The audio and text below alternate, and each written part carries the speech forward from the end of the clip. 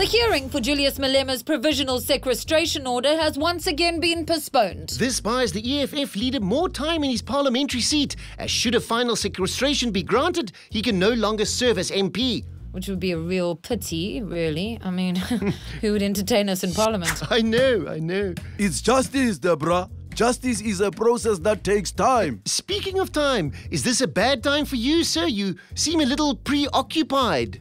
No, just have to keep in shape. You know how it is.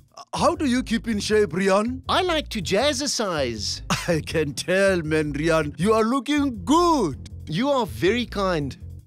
You're here to read the news, remember? Yeah. Back to your sequestration.